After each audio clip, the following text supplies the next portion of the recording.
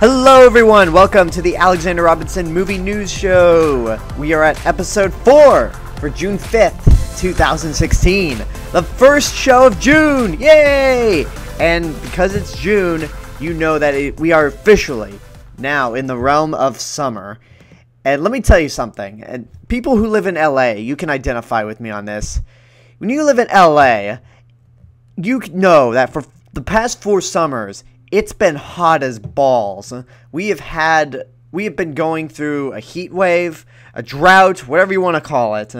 And I remember the first time, the drought officially caught my eye was back in 2012. Because, every summer since 2012 has been hot as shit. And I was doing summer school at UC Santa Cruz, which actually was the place where this whole YouTube channel started. So you can thank the Banana Slugs for that. But anyway, I remember leaving summer school in August of 2012 to go back to LA, and I look at the weather as I'm heading back, and I'm like, oh no, I am not ready to go back. Because if you've been to Santa Cruz, okay, if you haven't been to Santa Cruz, it's right near the beach. The weather is very... It's kind of like what LA weather is described to outsiders. I mean, sometimes it can be really cold, but during the day, on a warm day, it's not too hot. You're right next to the ocean, so you get that awesome ocean breeze. But everything else is, it's just really nice all around. But summers in LA have just been utter hell. They're so bad, sometimes I wish that I would live back in Texas, just because, I mean, it's all sweaty and sticky over there, and humid, but at the very least, you have some sort of moisture. But then every time I go to Texas in the summer, I feel the humidity, and I go, no, LA's actually much better. We might be in a drought here in California, but LA is starting to sound a lot better. I don't know. I just go between dry and humid. I don't know what's worse, to be honest. But anyway, that's all I want to say, because we are not talking about what the weather is like in Los Angeles. We're talking about movie news. What's going on in the world of movies. Now, last week I did my show on Memorial Day. The reason for that is because I had to work at last minute on Sunday. But now I'm back. The show's back on a Sunday, and there was something that... Actually, there was a bit of news that came out on Monday as I was recording that I missed, and we're going to jump into that right now. And unfortunately, the first few stories, it's going to be a little negative, so just hang in there, everyone. We'll get to some good stuff, but let's talk Ghostbusters.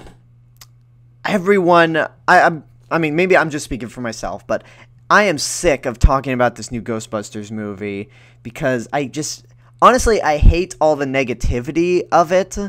I want it to be good, but the trailers don't make it to look good at all, which apparently is something that Dan Aykroyd disagrees with. This story comes from slashfilm.com, and it was... oh, no, this was actually reported on Tuesday, so I just missed it, but it says, Dan Aykroyd praises the new Ghostbusters as Melissa McCarthy responds to backlash. Okay, here's what the article says. We're just a month and a half away from seeing if director Paul Feig can deliver an entertaining reboot of the classic Ghostbusters. Many have already written off the film, while others are holding out hope that the film is much better than the early trailers have indicated. I'm a member of the latter, even though I am very skeptical. From my perspective, the perspective of the person who's writing the article, which is Ethan Anderton, giving credit to this guy, the broad style of comedy is a little worrisome, but the film also has a lot of style and cool visuals, but I'm still hoping for the best. Now that hope has been bolstered somewhat, thanks to original Ghostbusters creator and star Dan Aykroyd, taking the time to praise the film following a test screening. In fact, he even says that it one-ups the original in some regards. And here's what Dan Aykroyd said. I'm just going to skip to what he said. As originator of the original, saw test screening of new movie. Apart from brilliant, genuine performances from the cast, both female and male, it has more laughs and more scares than the first 2 films. Plus, Bill Murray is in it. As one of millions of Man fans and Ray stans, I'm paying to see that and bringing all my friends. Now let's continue with what the article says. Some people are assuming that more laughs and more scares means that Aykroyd is saying the reboot is better than the original, but the movie can have more jokes and scarier ghosts without the film being better overall. Even though the original Ghostbusters was a sci-fi comedy, this reboot certainly looks like they're hitting the comedy buttons a little harder, which could end up being part of the problem. Here's my opinion on this whole thing. Yes, Ghostbusters is horror comedy. It is more towards comedy, but I remember the first time I saw Ghostbusters, there were some things that downright freaked the shit out of me. Like, okay, I didn't see all of Ghostbusters originally. So the very first image I ever got of Ghostbusters was Slimer coming out of the hot dog stand once all the ghosts are loose. Like, it's at the beginning of the third act of the film. And that image really just scared me. I know it's like a goofy-looking green ghost, but it was an ugly little spud, and it just horrified me. It's like, oh my god, what is that thing? And then years later, I actually saw the whole movie, and I'm like, wow, this is awesome. So, I mean, Ghostbusters definitely helps by having a handful of scares, because I think it makes the comedy moments that much better. When you play a movie straight, that's a comedy, the laughs, for me at least, I'm speaking for myself, the laughs seem to work better rather than when you're just playing for straight-up goofball comedy. That's not to say all straight-up goofball comedies are bad. It's just, with goofball comedies, sometimes you have the problem of them forcing the comedy, so you're not going to get genuine laughs out of it. And as for Dan Aykroyd's comments here, you know, I'd like to believe him because, I mean, he is the guy who helped create Ghostbusters along with Harold Ramis, rest in peace, because the two of them wrote the script, and he's one of the main actors in the original movie who plays Ray Stans. But Dan Aykroyd, after a while, like today, he seems to be a little crazy, let's just say that. I mean, I have mad respect for the guy because of Ghostbusters, but, I mean, he kind of is a little crazy today, and the fact that he's an executive producer for this movie, I mean, he's basically trying to sell the movie. Whether or not he actually enjoyed the movie is not really something I can say because I didn't see the movie yet, and it is his opinion, so he can think whatever he wants. Now, let's go to the second part of this headline, which said, Melissa McCarthy responds to backlash. And this will actually segue into another Ghostbusters story that I kind of don't want to talk about. But anyway, this, again, is the same Slash Film article. Meanwhile, Melissa McCarthy was recently asked by The Guardian how she feels about the backlash against the movie. Here's what the actress had to say.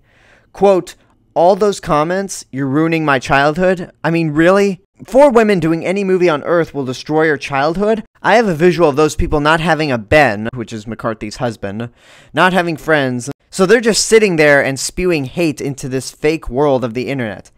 I just hope they find a friend. Which, okay. First of all, she's right in one sense of the, you're ruining my childhood comment, because I despise that criticism whenever I see something that's based on a beloved property that has millions of fans. I hate the term, you're ruining my childhood, because, look, okay, let's take Godzilla, for example, since I'm an expert in Godzilla. The Roland Emmerich movie, is an abomination. No question about that. But don't go saying that the movie ruined your childhood if you were a longtime Godzilla fan, because it's not going to ruin your perception of the original movies. The original 1954 movie is still going to be a classic, and you're still going to love all of the other Godzilla movies you watched that were made by Toho. Same thing with Ghostbusters right here. If this new Ghostbusters sucks, you still have the original to enjoy. It's not going to ruin your enjoyment of the original Ghostbusters. If anything, if this movie ends up being bad, you'll have more appreciation for the original Ghostbusters because of how brilliant it was and how just so perfectly made it was. But what I don't like is the way that Melissa McCarthy is saying that these people have no loved ones, no friends, that they're just lonely, that they're basically just like internet haters, which really, when you're trying to promote a movie, the last thing you ever want to do is criticize the fans you're trying to win over, because this movie is in hot enough water already. The last thing we need is the cast and the director calling all the fans assholes or losers. So, and speaking of that, let's go into this next one right here. This comes from CNN.com, and it's another someone else lashing out against the Ghostbusters criticism. Okay, here we go. Judd Apatow thinks haters of new Ghostbusters are Trump supporters. That's the goddamn headline right there. And here's what the article says. Director Judd Apatow has an interesting theory about those who have been hating on Ghostbusters with an all-female cast. In an interview with the news and culture website Uproxx, UPROXX, Apatow says he believes there may have been a common demographic between those who take an issue with the new film and those who are supporting a certain presidential candidate. Here's what he says, quote, I would assume there's a very large crossover of people who are doubtful Ghostbusters will be great, and people excited about the Donald Trump candidacy. I would assume they are the exact same people, close quote. The project has been the subject of criticism almost since it was first announced. Critics have taken umbrage with everything from remaking the original, which is considered a classic, with a female cast, to the fact that star Leslie Jones, the only African-American lead actress in the film, portrays the only Ghostbuster who's not a scientist. Apatow praises the movie as being made by the great Paul Feig and stars the funniest people on earth. He says he believes too much attention is being given to just some angry trolls and predicts the new Ghostbusters will go over well. The movie comes out and it'll be great, and people will be happy to have it. It's not like anybody really cares about a couple of idiots who hold onto the idea that things never evolve. Okay. Judd Apatow is someone I really admire. I think, the man, in terms of his career, has had a few hits or misses. I mean, he produced Freaks and Geeks, which is a really great show. He made 40-Year-Old Virgin, Knocked Up, Trainwreck, which I really love. I really like all those movies, especially 40-Year-Old Virgin. And he's produced quite a handful of stuff that I liked, most notably Forgetting Sarah Marshall and Superbad. So... And I've actually seen Judd Apatow do stand-up at the Comedy Store here in Hollywood, and he's really funny. He is a really funny man. But, again, like with the Melissa McCarthy thing, this is not the road you want to take. And also, it should be noted that in the CNN article, it says that Apatow is a producer on Ghostbusters, which I didn't even know that. Hang on, I'm going to go to IMDb. Let's see...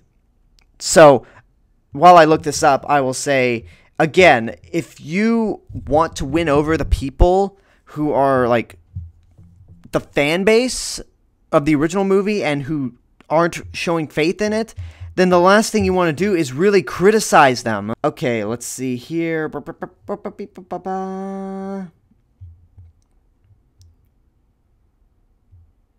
Okay, full cast and crew. Okay, IMDb. IMDb is actually not listing Judd Apatow as a producer on Ghostbusters, so maybe that's something CNN got wrong. It's always good to like fact check before you write things or before you do shows. Okay, that was on the Ghostbusters IMDb page. Let me go to Judd Apatow's IMDb page. No, he's not listed as producer, so that's a screw up. That goes to show you, folks, fact check your work before you actually report on it. Those are the mostly negative things I have to say in terms of news. Those are the most negative news stories that I have. The next news story that I have is actually a little disappointing. But before we do that, if you really love what I'm doing on this channel, whether it's movie reviews, let's plays, or podcasts, then you can go over to patreon.com/TheRealMrRobinson and help support the channel. What you can do there is you can donate a monthly fee or a fee for any video I put out, but you can also set a cap on how much you want to spend a month. And if you do, you'll get rewards outside of supporting the channel. You also might get rewards like early access to retro reviews and Let's Plays. You get to see them a day early before the non-Patreons get to see them. Or, I don't know, Google Hangouts in the future, like private Google Hangouts. I'm still working on the rewards, but again, if you love what I'm doing, you can go to patreon.com/TheRealMrRobinson, go donate and help this channel grow. If you don't, hey, that's no problem. You're still getting awesome content. So again, patreon.com/TheRealMrRobinson.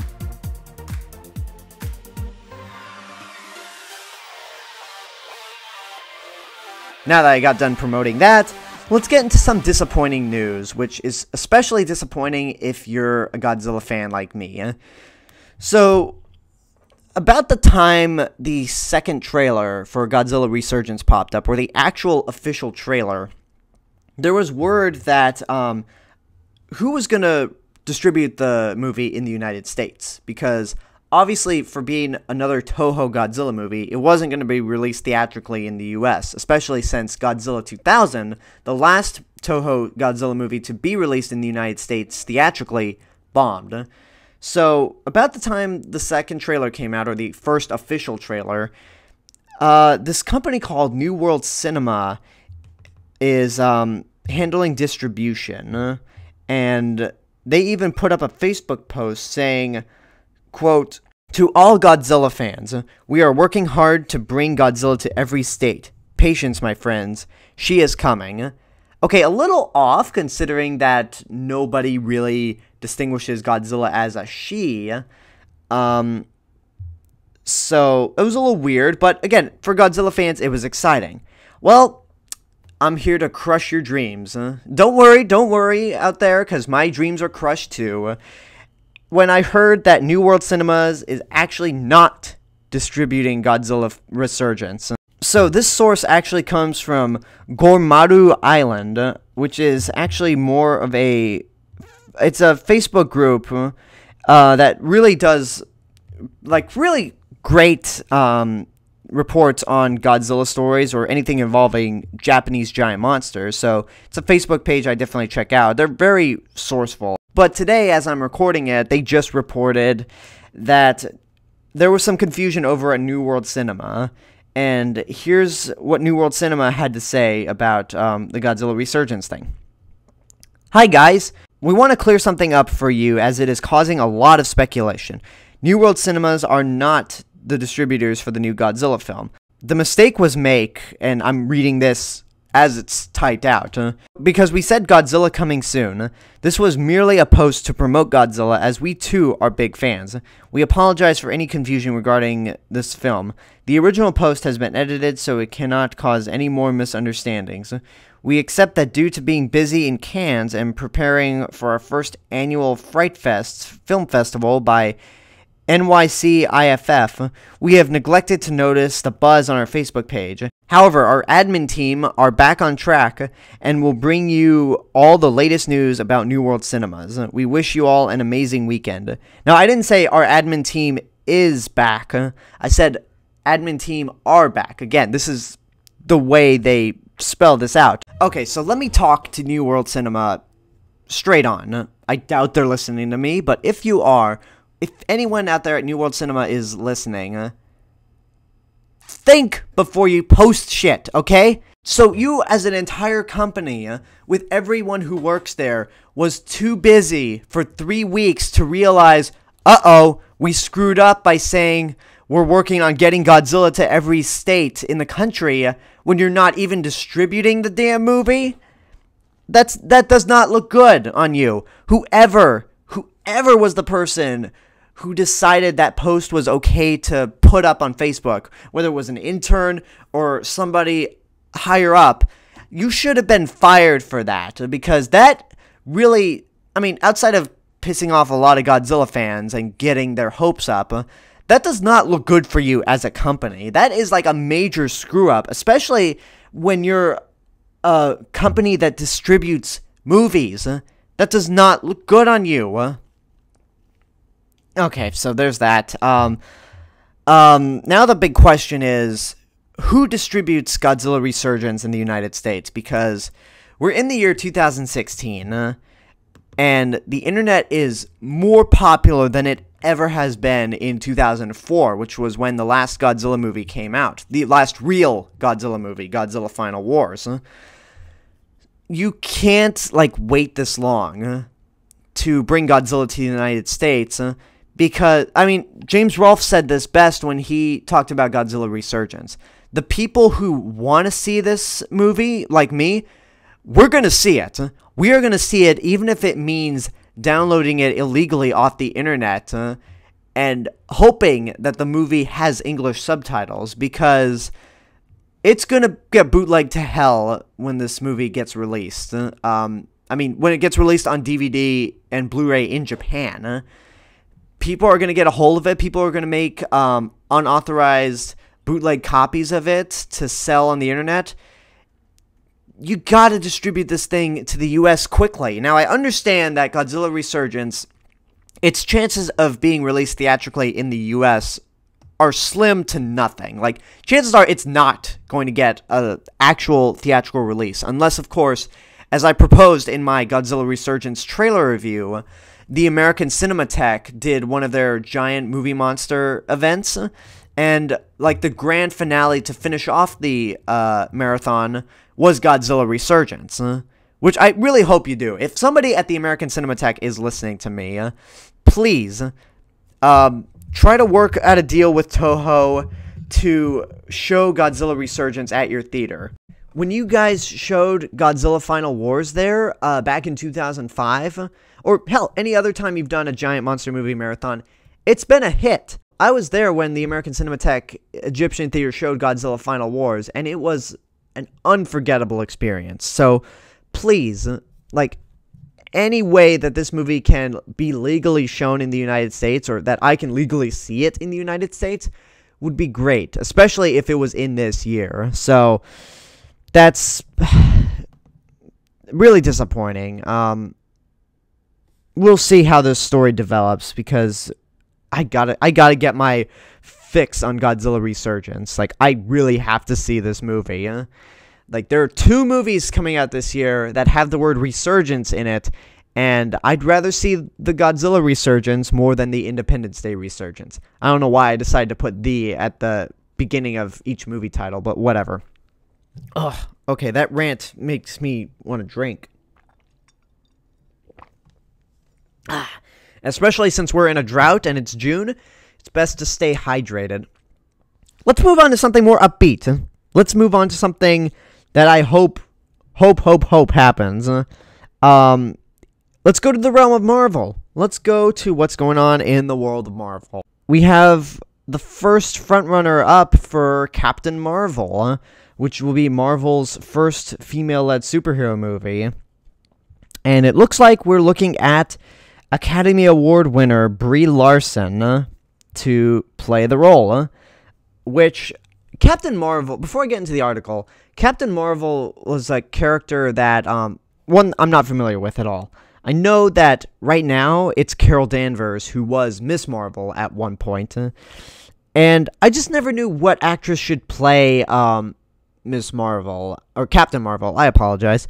Charlize Theron's name has been thrown around a lot, which, that was kind of my go-to answer. Ronda Rousey's name has been thrown out there, mainly by Ronda herself, which, I'm sorry, I like Ronda Rousey, but she can't act to save her life, and nobody wants to see her play Captain Marvel. You know what, actually take that back. One person does want to see Ronda Rousey play Captain Marvel, and it's Ronda Rousey. But, I never thought of Brie Larson to play Captain Marvel, and I'm thinking, yeah, why not? But here, anyway, let's get into the story. This comes from Variety.com, and the headline is, Brie Larson, the frontrunner to play Captain Marvel, exclusive. After winning the Best Actress Oscar for The Room, I'm sorry, not The Room, Brie Larson has her sights on another marvelous role. Sources tell Variety Larson is in early talks to play Captain Marvel, one of Marvel's most popular female superheroes. It's unknown where negotiations stand, but sources have told Variety that Larson is their first choice, and that she's leaning towards playing the part.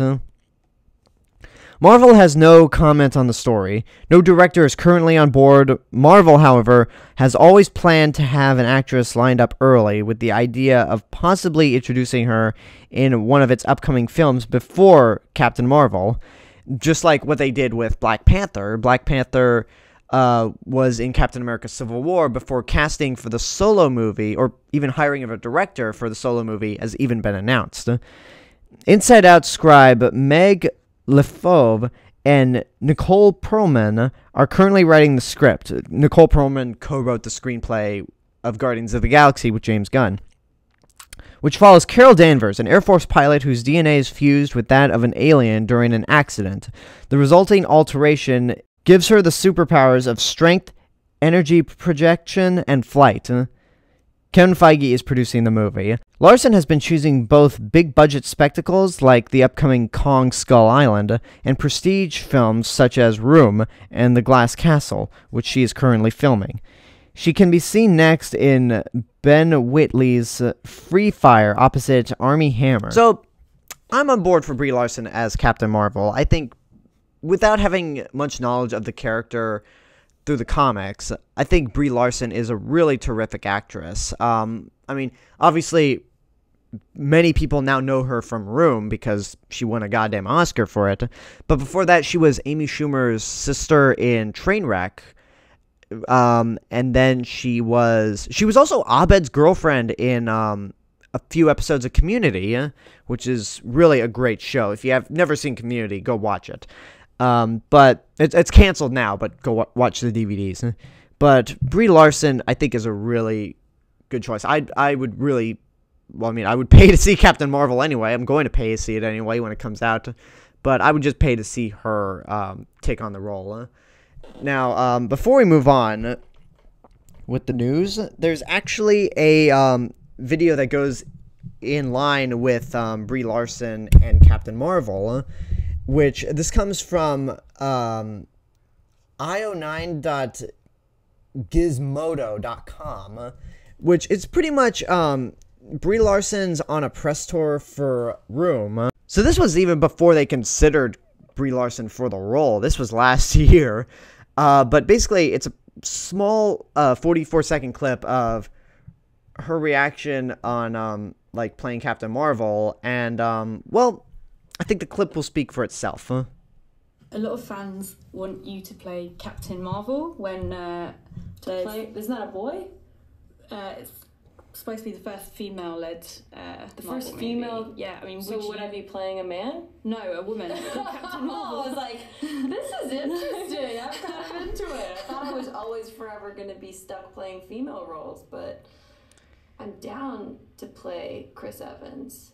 Oh wait, no, Chris Evans is Captain America. Who's Captain Marvel? I have no idea what I'm talking about. Great. But people want me to play this. Yeah. Okay. Good to know. I'm glad. I guess I gotta start reading the comic book. Okay, that's pretty much it. It's just adorable, I think. I mean, I'm in love with Brie Larson, but yeah, I'm down with her being Captain Marvel.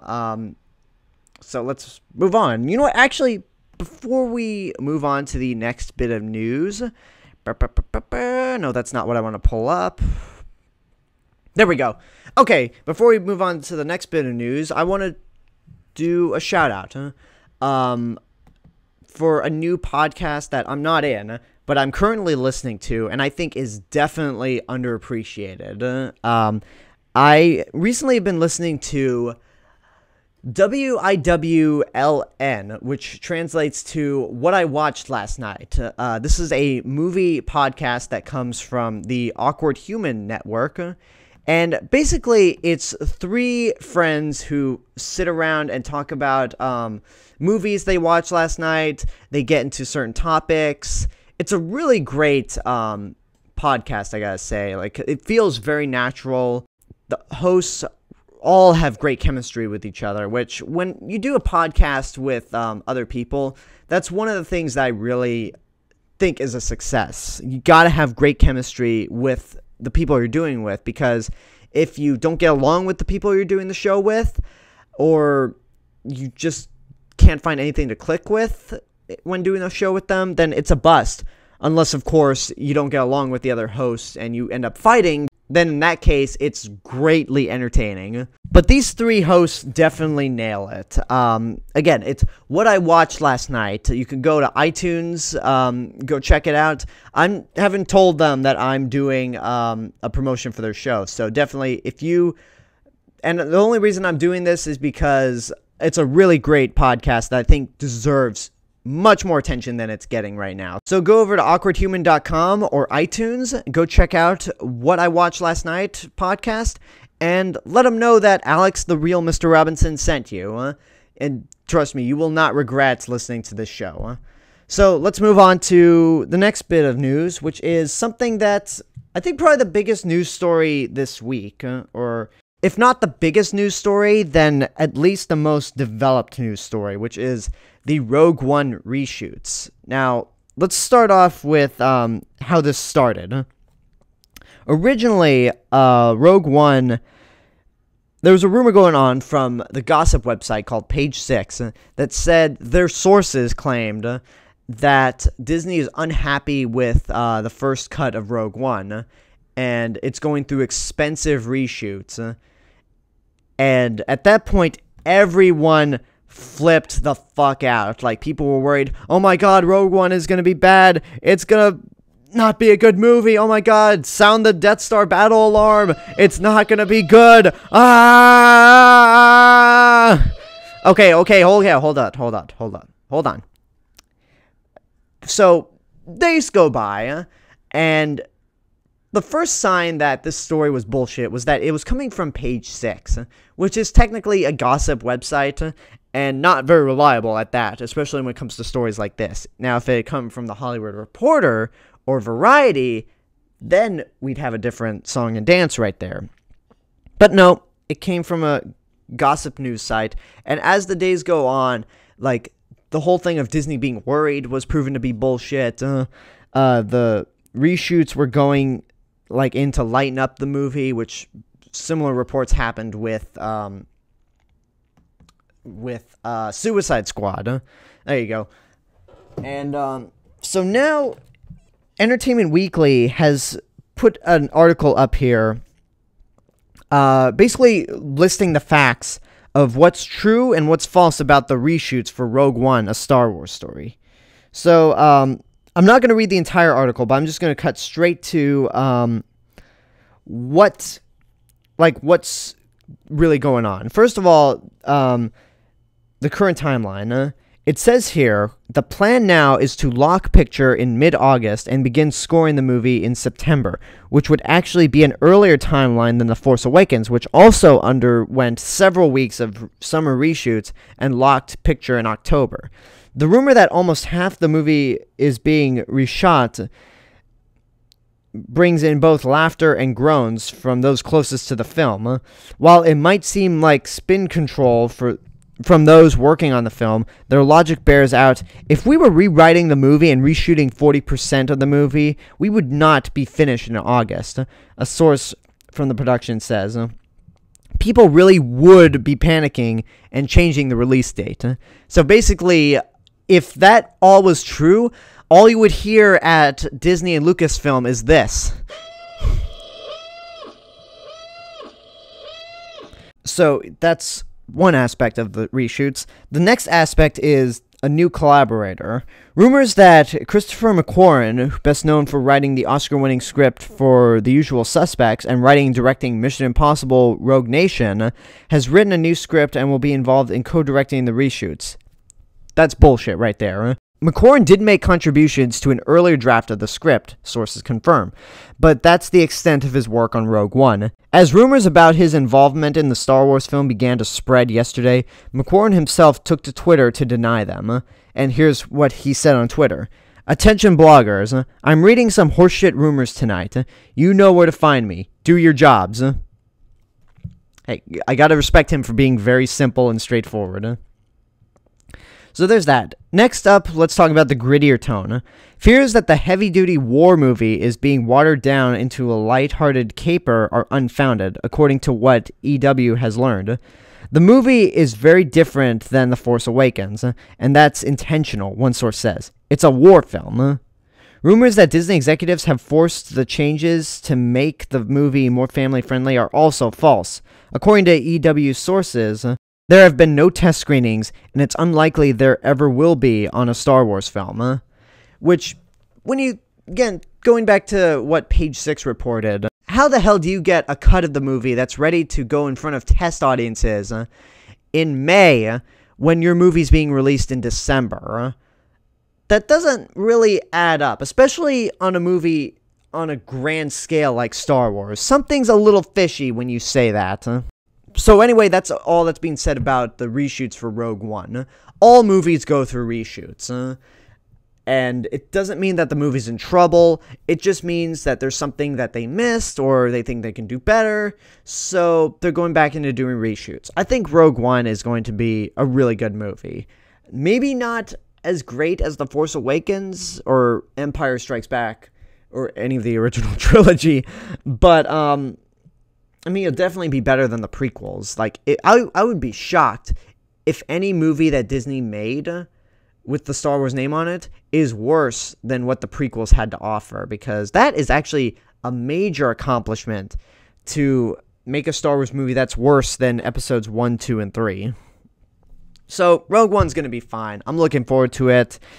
But again, like with all giant movies, it is best to hold your expectations because you could easily get disappointed. Wow, this is actually turning... I'm just looking at the time. This is the longest show I've recorded so far, at least in this podcast. So let's move on to the final bit of news before we get into the Blu-ray releases. And this actually will kind of segue into the Blu-ray releases. But first, let me take a drink of water, because I've been talking too much and I need to stay hydrated.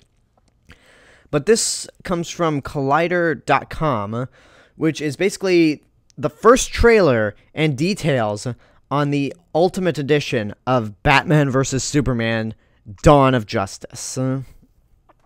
So, you people out there, if you've been following me for a while, or if you've seen my review for Batman vs. Superman, you know damn well what I think of the movie. I don't think it's very good. I think it's actually terrible.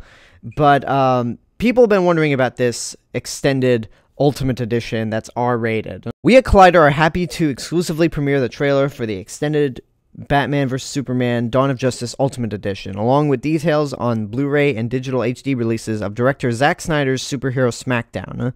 The Ultimate Edition, which features 30 minutes of new footage incorporated into an extended R-rated cut of the film, will be available early on digital HD on June 28th, with the theatrical version of the movie, and both will be available to purchase on Blu-ray Combo Pack, DVD, and Ultraviolet HD on July 19th. So a lot of people with this extended cut of Batman vs. Superman are saying to themselves, okay, this is the movie, this is going to be really good. Any people who hated Batman vs. Superman, you're going to dig the Ultimate Edition because it fixes all the problems that were done. I talked about this on a show a couple episodes back. I think it was maybe the first one. Yeah, it was the first episode of the Alexander Robinson Movie News Show, where I talked about that deleted scene that Warner Brothers released soon after Batman vs. Superman hits theaters. And Stephen Merced from Geek Down Nation said that scene actually helped make a lot of sense with Lex Luthor's plan. But he knows comic books. Stephen is, like, really deep into comic books, more than me. So, as someone who's an outsider, who's just a general audience member, I looked at that deleted scene and went, what the fuck did that even mean? I didn't get it, huh?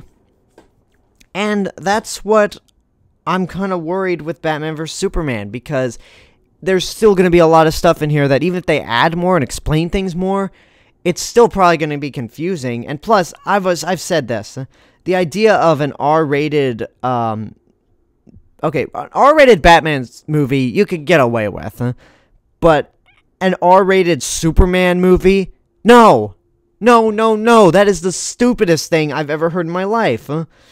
I don't know, maybe I'm just being bitter, but from the looks of this movie, there's nothing about it that warrants an R rating. And from what the trailer said, it's rated R for, like, strong violence, which, I mean, I don't know. Okay, you know what?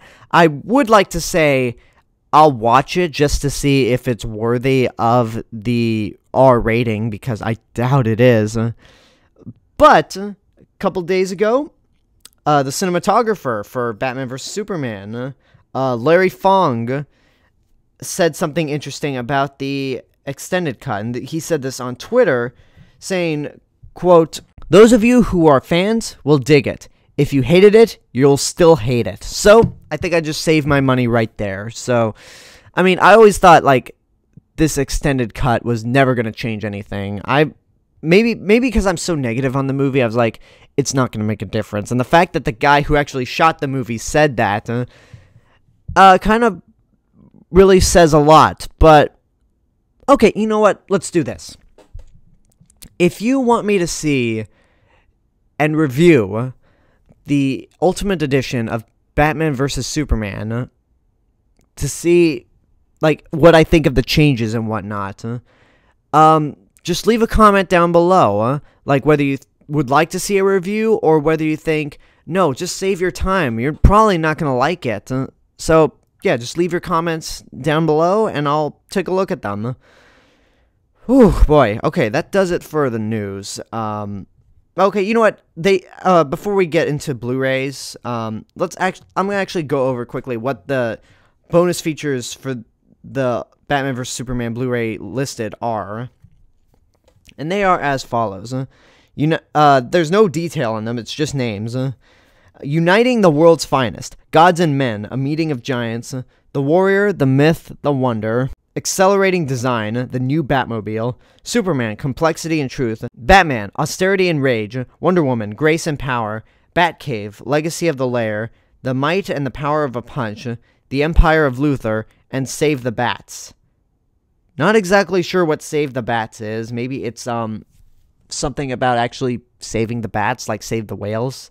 I don't know. I mean, that name for a bonus feature kind of makes me scratch my head. But enough about a Blu-ray that's not going to come out until July. Let's get into the Blu-rays that are coming out this week for those of you who are Blu-ray nuts like me. This week is a lot better than last week, I gotta say. Oh my god, I need another drink of water because I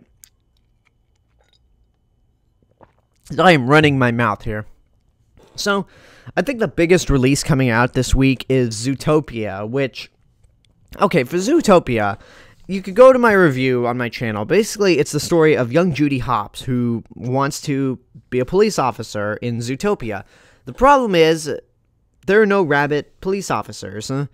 So, she eventually finds her way into, like, some weird crime, and has to team up with a fox, which foxes and rabbits are not the best of friends, to try and solve the case. And when I first saw this movie, I said, it's good, but I don't think it's one of Disney's best.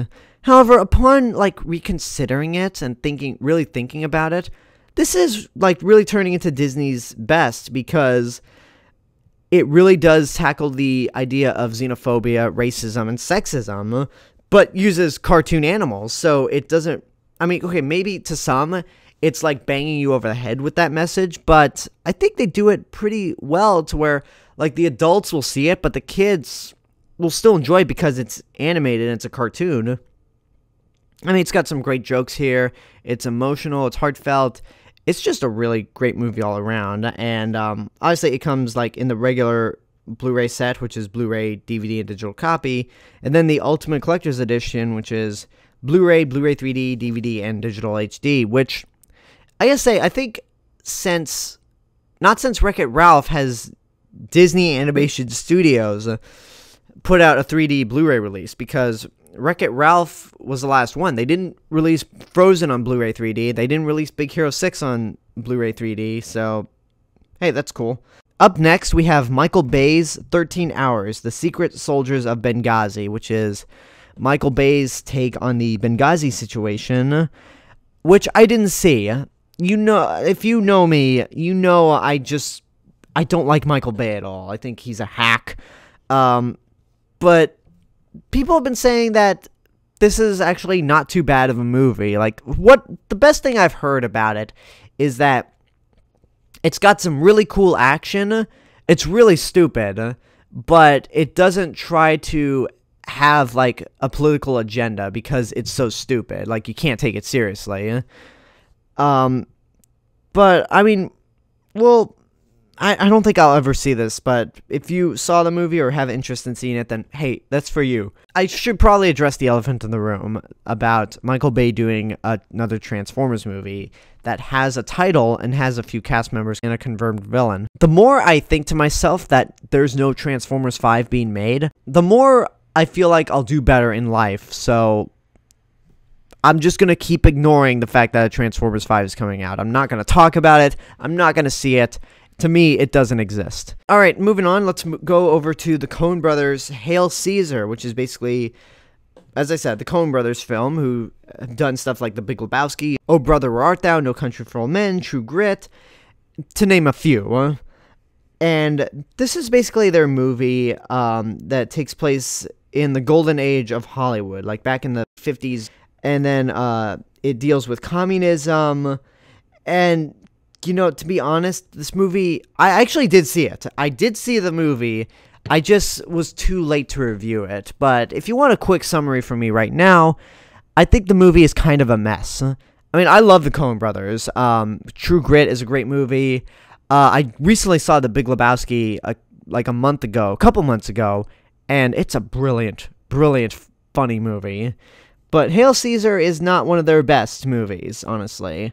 And, the big problem with it is that it's a little too confusing. Like, it tries to jumble between different characters. Nothing feels like it gets resolved. And it kind of, for really profiling Scarlett Johansson and Jonah Hill, you pretty much see all their scenes in the trailer. Like, there is nothing new with those two actors that you don't see in the trailer. Like, what you see in the trailer is in the movie. Nothing else. But, I mean, it's not awful. Once again, it has really great cinematography. The actors do a really great job.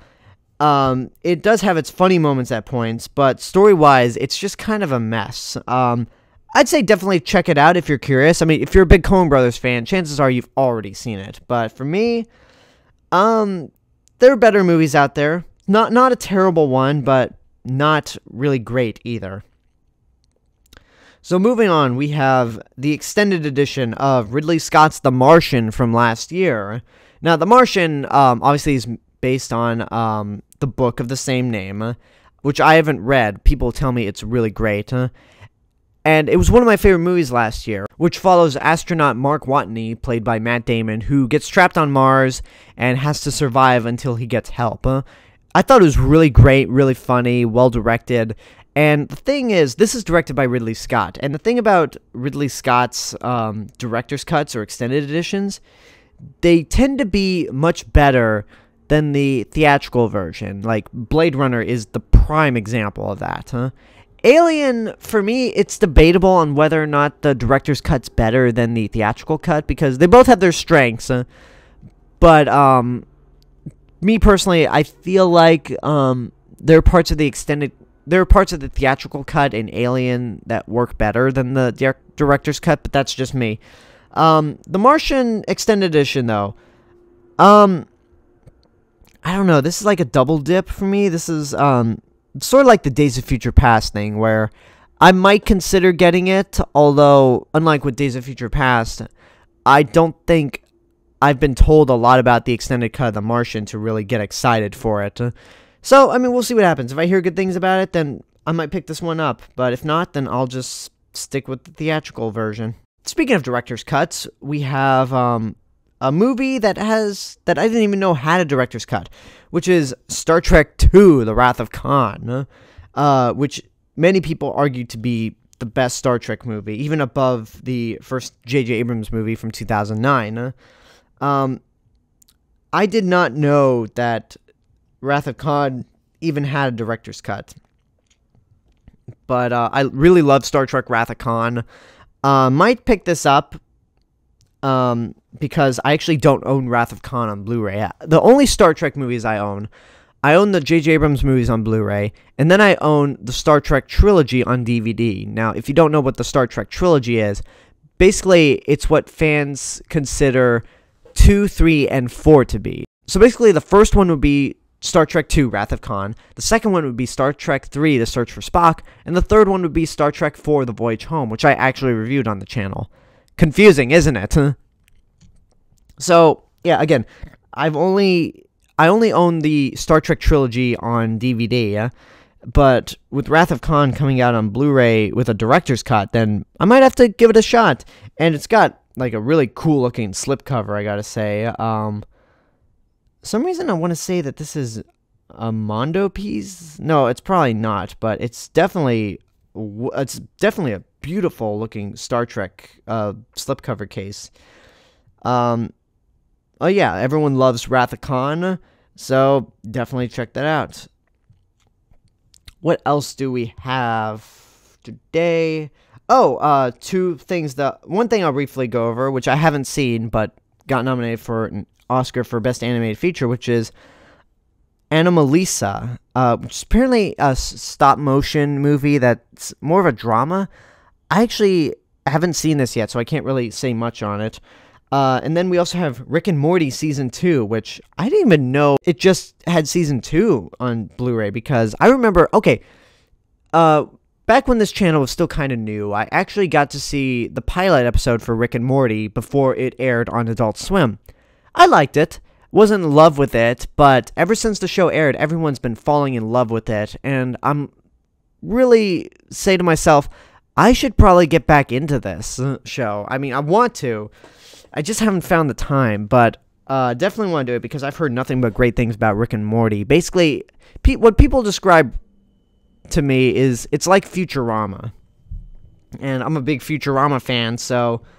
And this is from Dan Harmon, so... Hey, I'm definitely down to see it when I get the chance. Anyway, there are a couple things here that are worth mentioning. There's 99 Homes starring Andrew Garfield and Michael Shannon. In terms of...